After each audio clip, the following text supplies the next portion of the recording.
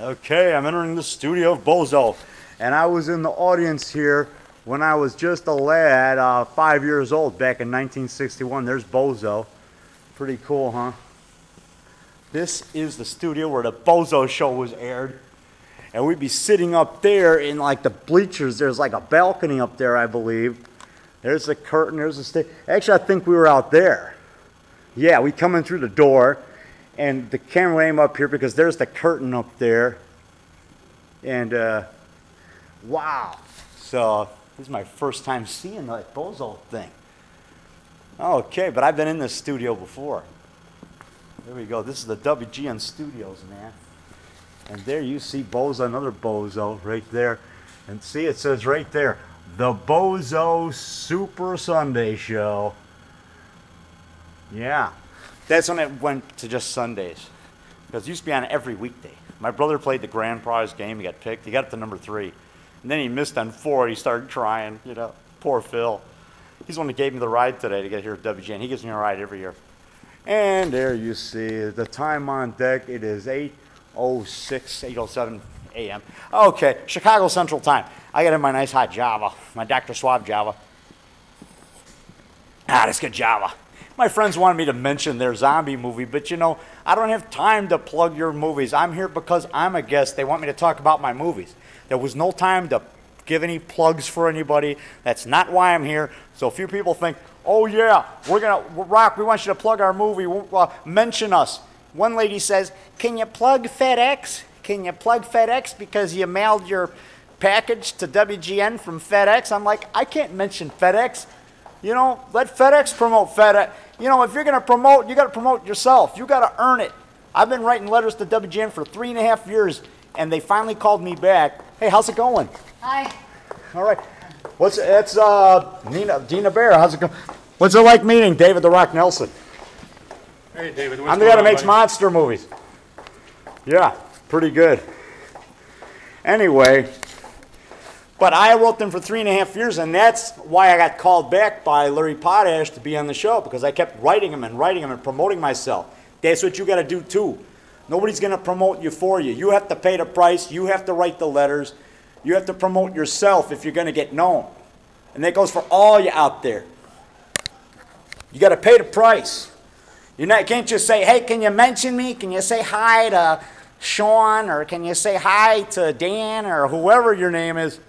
I don't do that on the show. I don't even say hi to Mom. That's what the guys on for the first time do, but not me. You know, if you're going to get known, man, you have to promote yourself. You have to write letters, you have to make Xerox copies of photos, and you have to send that out to people. That's the only way you get known.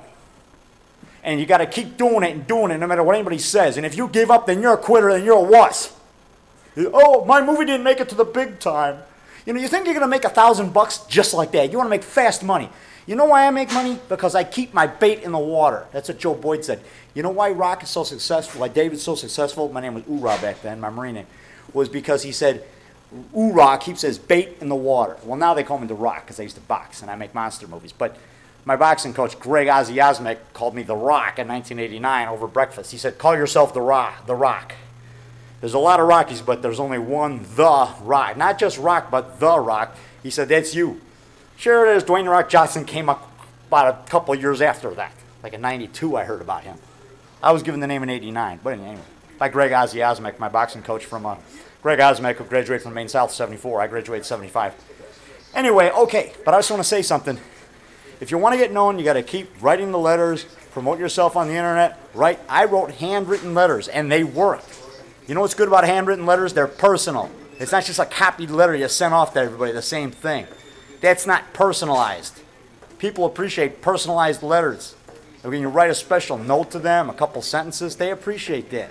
So that helps. Don't just send the same copied letter to everybody. They know that you just ran off a copy.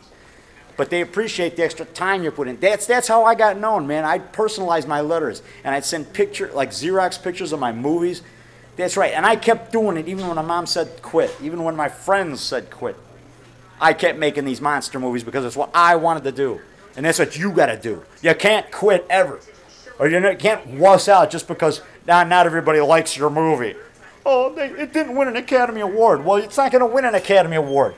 You will not win an Academy Award. You got to keep doing it for years and years, like Steven Spielberg. That's why he won Academy Awards, because he didn't quit. He kept with it for decades. And then he started making good movies. Like Duel was a masterpiece. Duel was my favorite Steven Spielberg movie, and that was his first major movie. I like that better than I like Jaws. I like it better than I like Jurassic Park. But Jurassic Park is probably his best movie. Okay, so see, you got to hang in there, and that's how you get known. You don't compare yourself with Spielberg. That's not fair. He's been doing this much longer than you. Just be yourself. Just do your vision, do your thing, and be the best you can be. Don't compare yourself with anybody else, because that's not right. That's not fair. Those who compare themselves among themselves are not wise. That's what the good book, the Bible, says. Amen. That's good preaching. Amen, Brother Rock. That's good preaching. I know good preaching when I hear it. Okay, I better keep it down because they're doing the show. Okay, I don't want to cause a disturbance here. Okay, that's Terry. How's it going, man? Doing good. Yeah, I'm giving my pep talk. See, some of these filmmakers think, oh, my movie's going to win an Academy Award. It's not going to be like Rock's movie. My movie's going to be a blockbuster. No, it's not. You're going to be just like me. Your first movies are going to get criticized. You better, you better toughen up, man. Quit being a wuss. Oh, I want my first picture to get an award. You don't have to win an award. Are you doing what you like? Are you happy with it? Then that's what counts. Then just do it because you love it, not to win an award. If you do it to win an award or to get rich, you're just going to say, oh, wow, I made $1 million. I guess I can quit now. You're not going to make $1 million on your first movie. You might make a couple bucks, but it's how you promote it. It doesn't have to be the best movie in the world. I don't care if Ebert shoots it down. He's the best promoter ever. Yeah, I don't care if the major critics like Ebert, those guys shoot down your movie. He doesn't like sci-fi movies that much. Love this guy. He doesn't like the Charles Bronson Death Wish 3. He gave it like 1.5 stars. I gave that movie 4 stars or 5. That's my favorite. I told Charles Bronson it's my favorite movie you did. I wrote him a letter about 2 years before he died. He didn't write me back, but I told him Death Wish was my favorite movie. He might have never read the letter, but I told him Death Wish 3 is my favorite of your movies. That rocks. And I wanted to be an extra in Death Wish 5 down in Canada. I would have gone out there, but I found out about it too late. I would have gone all the way to Canada just to be an extra in that Charles Bronson movie. I would have paid my own way down there. But I just want to say something. Those kind of movies get shot down, like John Carpenter's Vampires got, a bad reviews. It lasted a week in the theaters. But that was my favorite John Carpenter movie. John Carpenter is still strong. He was kicking tail with Vampires, kicked butt, man. I think that's his best movie. People say, oh, The Thing. No, the reason people don't know about it is because they don't go to the movies. When they heard that movie was out, it was on Jay Leno.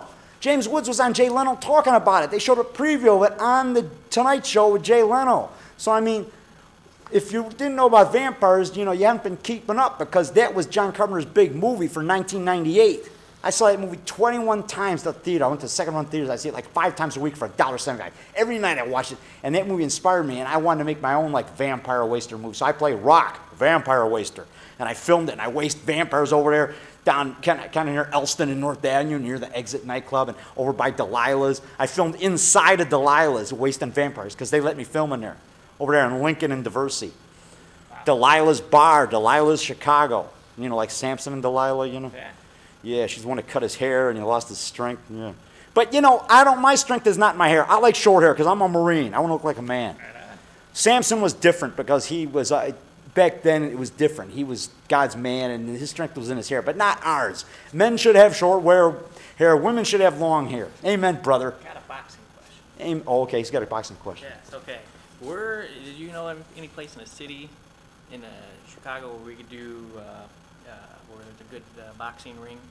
My wife is actually in the boxing, and wondering, it's like, do you practice or? Well, not anymore. I used to train at Humboldt Park with Johnny Hurricane Hurd, who was the #3 middleweight in the world. I had just sent him a DVD of all the videos I took of him, because he's in some of my monster movies. I sent him a video of everything I had about him. I filmed him sparring with my movie camera.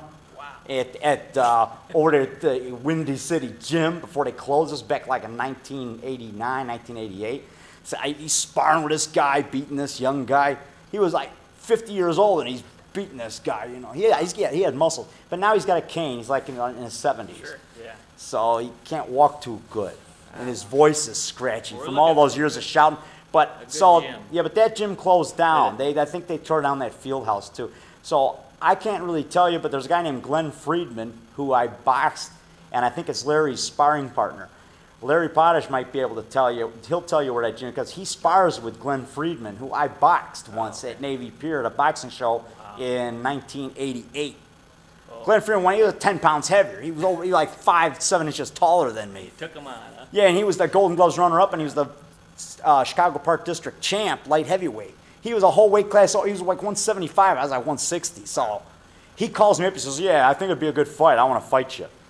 So, but I have, I fight anybody. I fought James Flowers, who outweighed me by 25 pounds. Oh, my God. He didn't challenge me. It's just that there was nobody else left for me to fight. There was only one guy left that wasn't fighting anybody because he couldn't find an opponent, and I couldn't find an opponent. They said, "Well, you want to fight each other?" I said, "I don't know. He's a little bit big for me." He says, "Don't worry. I won't hurt you, man. I'll go light on you." But I put up a good fight. I got a tie. I got a draw with James Flowers. And he trains kids now at Crane High School. And he was a pro heavyweight. He turned pro, and he won the Illinois State light heavyweight title in the pros. He beat Tony LaRosa. Wow. Yeah, 10-round decision over there at the amphitheater. I saw it. I was rooting him on. About 30% of the crowd, a small section, was rooting on for Flowers. The rest of the crowd was all rooting for, the Italian stallion, Tony LaRosa.